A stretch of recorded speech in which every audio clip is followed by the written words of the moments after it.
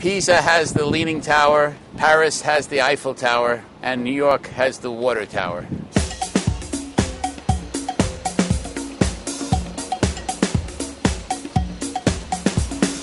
The reservoirs that provide water to the city are equivalent to a 6-story building. Anything higher than 6 stories needs an additional reserve on top of the building to feed that water down by gravity.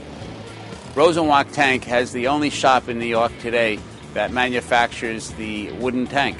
The tanks are very economical when we have wood as a material. Wood is a natural insulator.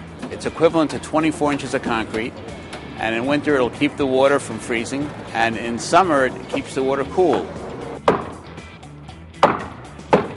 My great-grandfather started the company back in the late 19th century.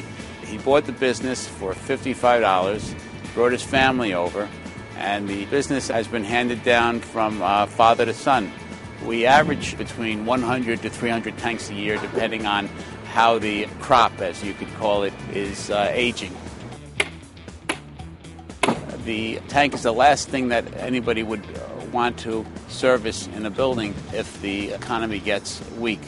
We're used to working on a week or even on a day backlog. We're used to the stress of attempting to keep everybody employed. We do not let people go. We can't afford to lose any of the family because that's who we are to each other. We deal with it with training our people into other areas of work and to make the labor end of it more useful in terms of feeding other areas of the company. In order for us to survive as a simple tank company, we need a diversified amount of work coming in. The company has grown into the manufacturing and servicing of cooling towers.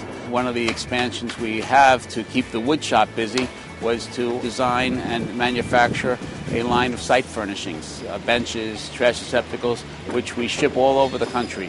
That's the most important part for us, to keep the wheels turning.